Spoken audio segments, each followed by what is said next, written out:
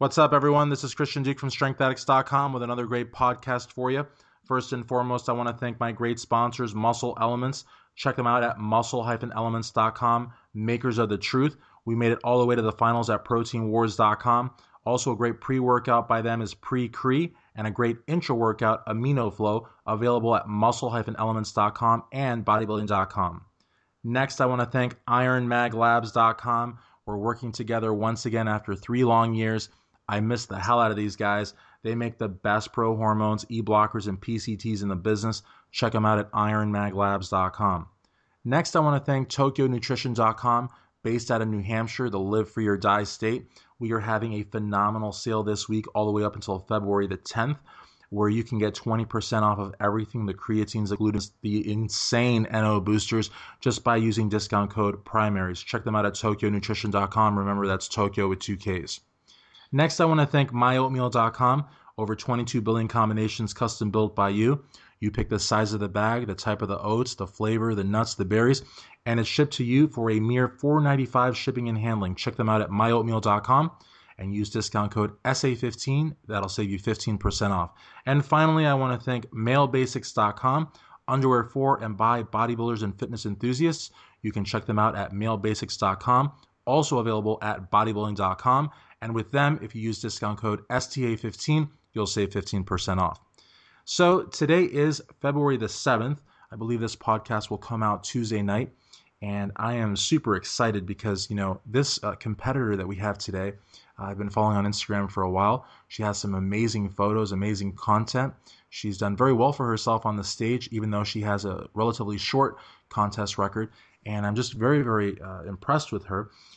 As usual, of course, I also want to invite everyone to our group, ilovethenpc.com, where you can stay up to date with all of our great NPC IFBB athletes that we follow, like today's guest, who is a 5-time nationally qualified NPC Bikini competitor. Think about that, 5-time qualified. That's amazing. And so I have the privilege of welcoming Jessica Dolias. Jessica, how are you today? Doing very well, Christian. Thank you for having me. Absolutely. And I can hear a little bit of New York in your accent. Where are you from?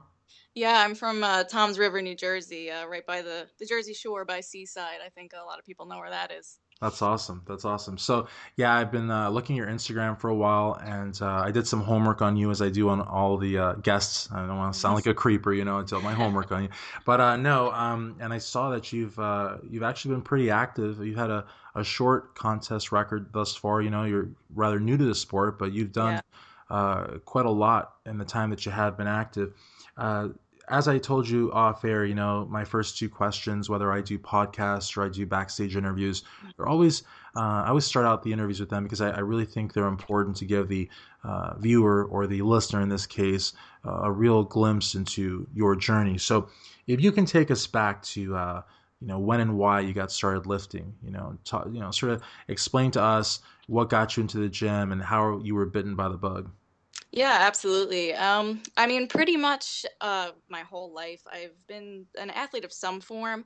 Primarily, I was a dancer for, gosh, over 12 years, mostly ballet. I would train at least 5 hours every single day. I went to a specialized high school for dance. I would train in classes throughout the tri-state area. I was on a competition team. And I always loved, both the training and the performing aspect of it. And then what happened was I went to college in New York City. I went to FIT and I got my fashion degree.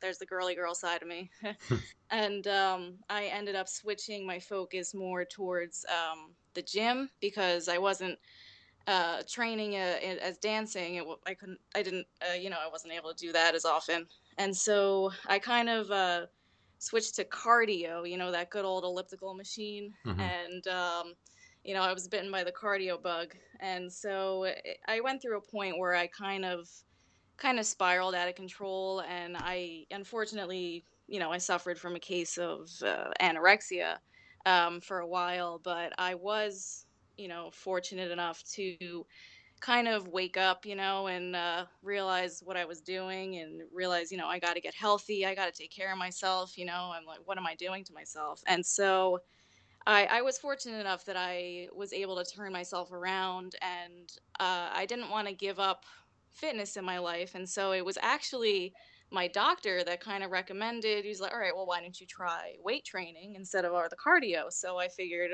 okay, I'll give this a try. And you know what? I started weight training and learning how to, train properly. I hired a personal trainer. I learned about proper form, and the rest is really history. I fell in love with it. And that's how I really got into weight training. And then I just turned it into, something I did on a daily basis, and it became a big part of my life. Well, that's so refreshing to hear that a doctor is actually promoting weight training, because a lot of Yeah. times, doctors are so off the mark, you know what I mean? They're like, "Oh, why do you want to do that?" Just stick to cardio, go out for walks, that kind of thing. So it's really refreshing to hear that a doctor, and I think, word is getting out, there's so many benefits to lifting weights, both, Yeah. physically as well as emotionally. I mean, just your spirits and your self-esteem all go through the roof. But of course, I do understand though also as far as cardio goes, because I remember over the years, when I've gotten really into dieting, I've taken various products or whatever, all legal, of Mhm. course. But when you do cardio, it's like rather addictive. You know what I mean? Like I Yes. could do Yeah. like there was a time where I could do 2 hours actually on the Yeah. treadmill, and it's just especially because I'll do theater cardio, so I'm watching a movie and I don't want to get off. I want to watch the movie, and Right. I've looked down. I've burned 1,500 calories, and I'm only taking in 2,000. You know what I mean? So Yeah, it's it's yeah, addictive. It's you get in the zone and you just keep going. absolutely. Now, in terms of competition, like I have told you before, there are people that can go to the gym and make just insane gains, insane transformation, have the abs, in the ladies' case, have the insane glutes and all that. But um, it's good enough for them to sort of strut their stuff, if you will, in the gym or at the beach. But then to get on stage, do like a 12 or 16 week prep and, be in front of judges and an audience, it's just like a little too much. So, um, Yeah. who or what, I guess, inspired you to want to do that? Well, really, I mean, I'm a performer at heart. That comes from the dancing background. I've been on the stage since I was 8 years old, and I've always loved that stage. But really, what got me to decide, I want to, get on the competition stage at the NPC is when I was actually planning my wedding, I kind of lived on Pinterest, and a lot of the things I would also look up, besides centerpieces and all that, Mhm. was different workouts because I was trying to tone up a bit, for getting ready for the big day. And when I would look up, certain workouts, all of these amazing, pins of women would come up, and they'd be, on stage in their suits and, the makeup and these incredible physiques. And I just thought, wow, like this is a way that I could take, my day to day training and then get back on the stage with it. And it just Mhm. was right up my alley. And so, I decided after the wedding, I said, you know what? All right, now I'm going to go for it. This is right up my alley. I want to pursue this. That's awesome. And not to be sexist or anything, but I've heard my girlfriend's told me that Pinterest is a little bit, well, not. She says it's a lot bigger with women, and I have a Yeah. Pinterest for strength addicts, and I don't think I've ever posted because and it's actually called pinning. I don't understand it. I tried so hard, like I got into Yeah. Instagram, and I absolutely hate Twitter, but I'm sort of getting into Twitter. Pinterest, I have no idea. I feel like I'm like missing a chromosome or something, or like a chromosome is out of whack. I don't even know. It's like really weird. But it's cool. And I think it's great though that you're, so active on social media, and we'll talk about that a little bit later. And another very important question is where you decide to compete. So if you could talk to us about why you chose the NPC and also why you chose to compete in the bikini division. Yeah, well, I mean, the NPC is I chose because it's the most prestigious and the largest amateur one out there.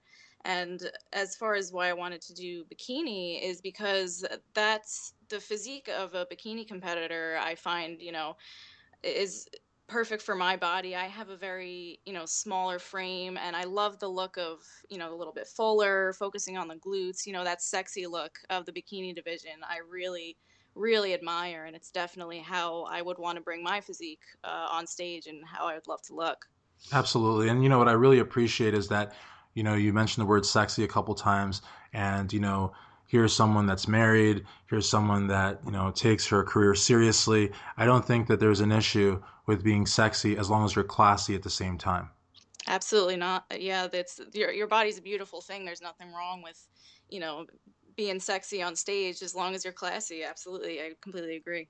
Okay, now talk to us about your first and second show because generally from a first to a second show you might see a place or two improvement, but in your case you actually prepped yourself the first show, didn't place sort of where you wanted to be, and then worked with someone, and then you won the overall in your class. Yeah. So my first competition, I did this was right when I decided I wanted to get on stage. I prepped on my own, and I knew a lot about, proper form, and I knew pretty much, what to do for the diet, and I would research a lot and look into what previous competitors would do and have some of them give me tips. And I mean, I came in with a package, I was a little lacking some muscle, and, I didn't have the guidance of a coach to really be able to, guide me and show me what my body needs, like on a weekly basis. And that's when I turned to, I joined Team Bombshell, because I chose Bombshell because, I mean, when I would look and see all of these athletes that I found so inspirational, a lot of what they had in common was they were bombshells. And so I decided to join Team Bombshell. And then first I worked with my coach, Gigi Amaral, and I mean, she whipped my butt really. Between training and diet, and I would check in with her at least once a week, and she would tell me, adjustments I need to make, and give me tips and pointers, and the bombshell, the workouts that they have you do, like it's amazing. And so I, my training, I took it to such a higher level when I joined the team, and it really, it showed in the results. Definitely, it was surreal. I went from, I placed sixth when I competed on my own to winning, overall. I placed first in, junior my class, and was novice overall, and then competed the week after that, and then was the open overall. It was just, amazing what having that guidance, having the coach, having bombshells, like, help me. It made such a difference, and it was incredible. Absolutely. And, one of the things that I always tell people, they're like, oh, but I don't want to pay dues to a team or this or that, or I don't want to be, directed or this or that. And, this sport is so expensive. I mean, Yes. as a writer, I can see it. I mean, I don't actively compete, but I can, of course, see it, and I've heard about it and I read about it. And if you have the opportunity to join, in my opinion, there's really three teams in bikini that I can say honestly are just the best. There's Edge, Bombshell, and Odo's Angels. If you can join Hmm. any one of those three groups, and I almost think Bombshell and the Angels probably, any of the three of those groups, then I think it's a great investment because those groups are not, hard up for cash. If you go to No. those groups and you don't look the way they think that, in other words, you have to have the potential to get a pro card. If you don't have the potential to get a pro card, if you don't have the potential to be on the national stage, I don't think they're going to accept you. They'll probably tell you, come back in a year, work on this, work on that. So I think what's important is that if you, and I think the vast majority of people that get an NPC card want to turn pro at some point. And so if you want to turn pro, you have to do everything in your power to turn pro. And you can't cut corners. You can't cut corners on your suit. Some girls will get hand-me-downs that are not made for their physiques, and that actually hurts them in the scoring. Some Yeah. girls will not get, the good makeup artist. Some girls will go to a salon that does really no type of business with competition and will not, do a good job for the stage, and they don't do their tanning right. So basically what I'm saying is if you want that pro card, you have to do everything in your power to get there. And if you have the opportunity to join an organization like Team Bombshell, you'd be a fool not to.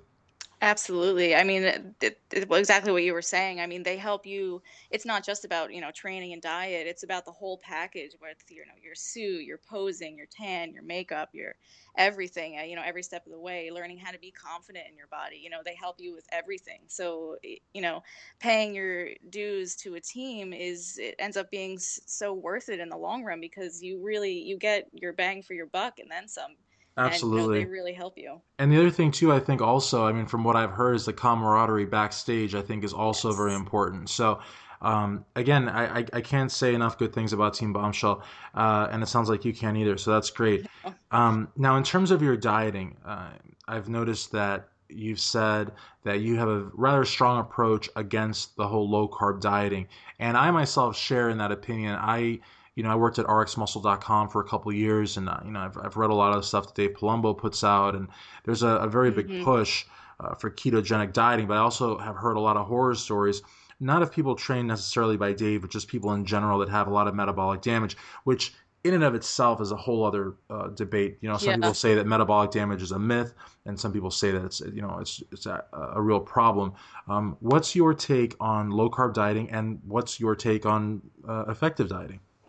Yeah, I'm definitely against the constant low carb diets, and I mean I speak from experience because I've tried it before, where you just have your meats, some fats, and then you just skip out on any kind of rice, and maybe you'll have veggies, and you're only getting the cellulose, and it backfires because yeah you'll lose some body fat if that's your goal, it'll drop, but then it's not something that you can really sustain energy on. I mean, because you're not giving yourself energy. So then, you'll reintroduce the carbs and then your body just, you store it and then some. So it Mhm. backfires. I don't believe that it's a proper nutrition for your body. You're not giving your body what it needs, especially when you're training to compete. Absolutely, and the one thing that you said too, the real buzzword that you said is constant. I mean, if it's for a Yeah. few weeks or something, or for the last week of the preparation, but constant low carb ketogenic dieting, in my opinion, is it's counterproductive if your goal is to build muscle or even to maintain muscle. I don't Yeah. see how using ketone bodies for fuel is gonna like do the same thing as a balanced diet. I just don't see it. Now, in terms of your dieting approach, Um, what would you say you do? Whether you're off season, do you have a dirty off season? Do you keep it clean in the off season, or moderately clean? I guess what do your meals look like in the quote unquote season and off season?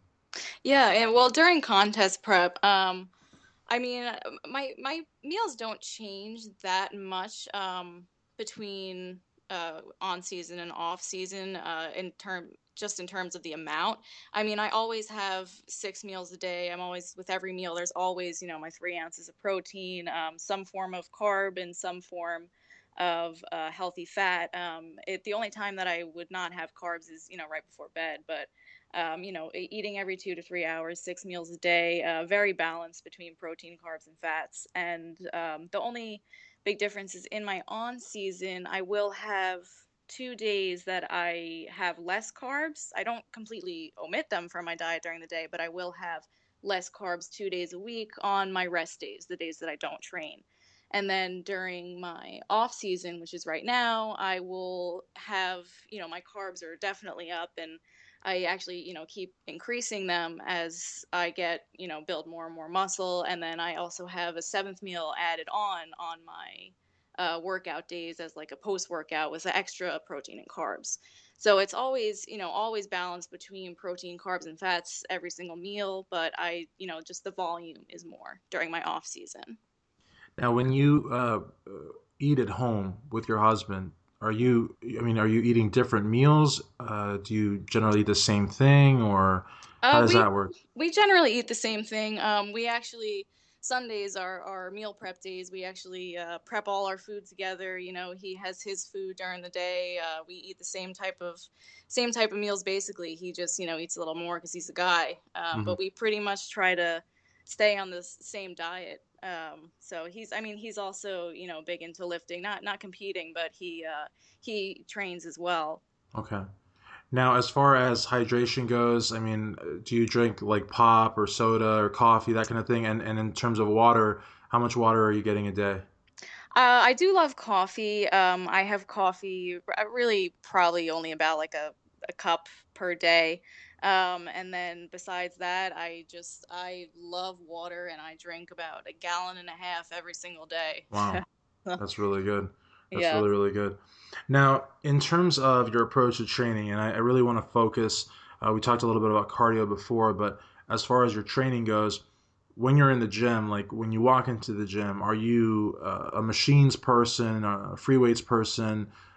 Do you generally work out maybe with your husband or with a girl, like a workout partner, or do you work out by yourself? Do you have headphones on? Like, just basically give us the whole like give us the skinny on when you walk into the gym. What's your whole strategy?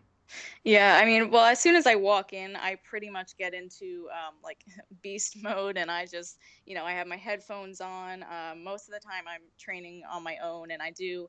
It's a combination between a lot of free weights and machines. I do, I change it up, and my workouts change every single week. My coach gives me a new workout every day, every week, so it's always changing, always keeping my body guessing, and I do actually have my husband comes along and helps me out when I'm going heavier. He'll spot me, and then we'll work out together. But generally, I tend to work out on my own, and I just get into, this mode where I'm, just going really hard, and um, that that's Right. that's Now, when you say your husband helps you, does he help you in the sense that he spots you, or does he help you in the sense that you're doing forced reps?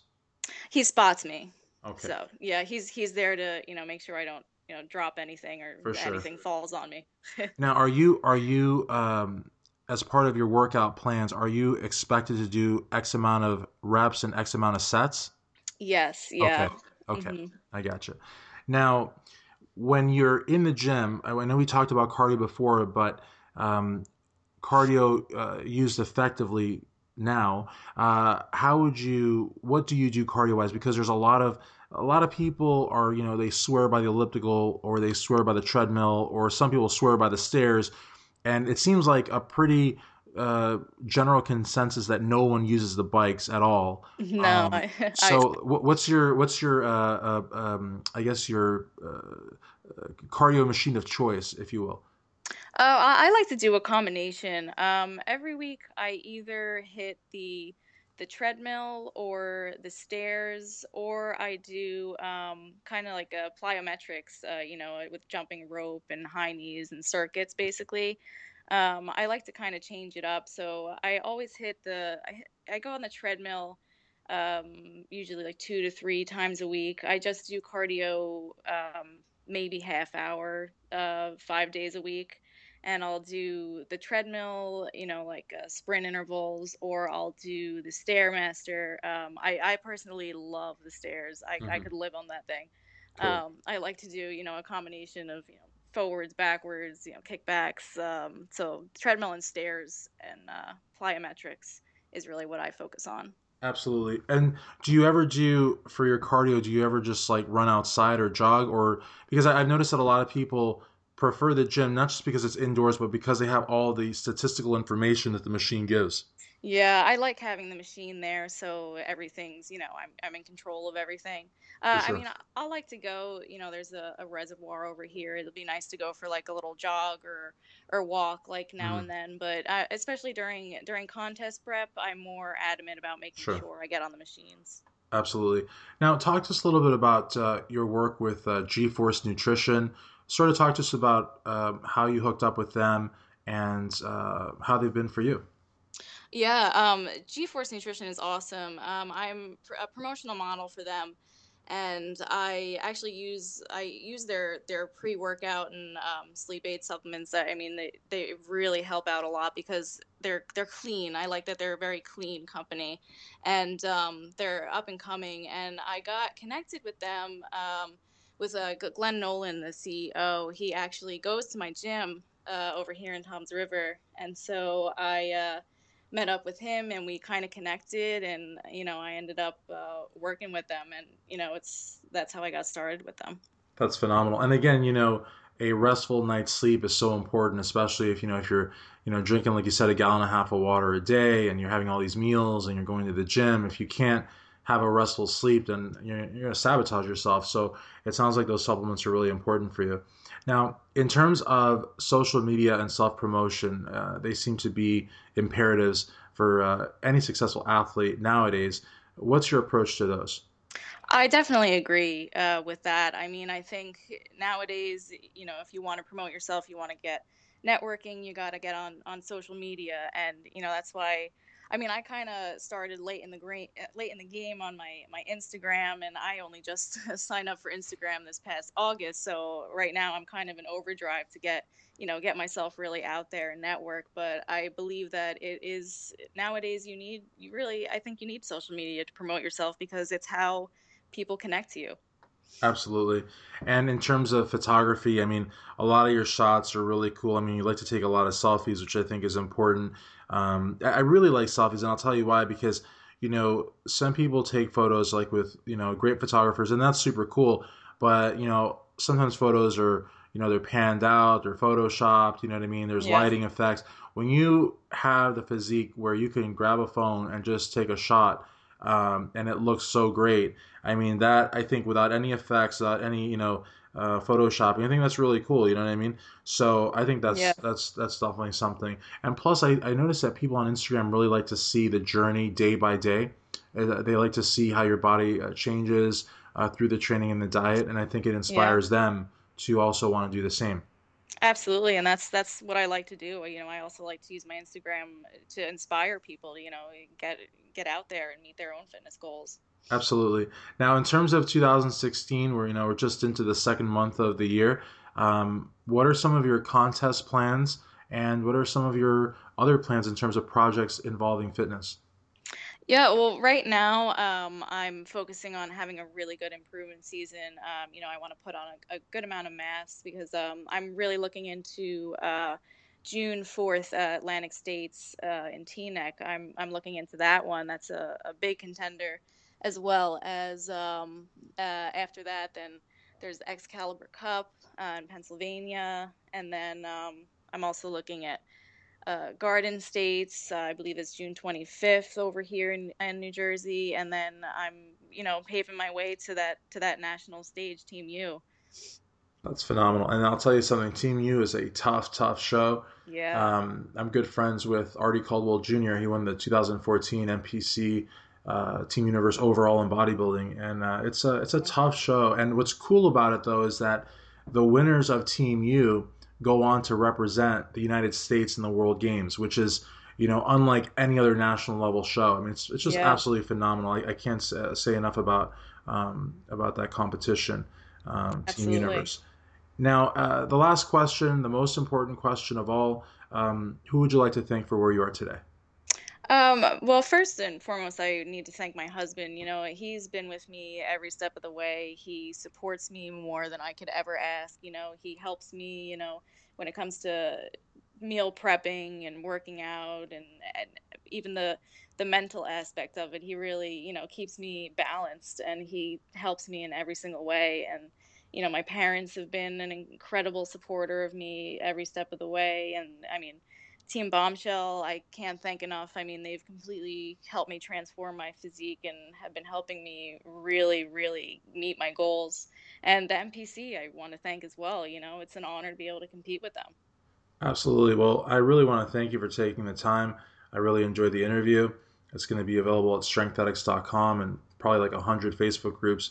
So, again, thank you very much for five-time nationally qualified NPC Bikini competitor and Team Bombshell member Jessica Dolias, Christian Duke, strengthatics.com.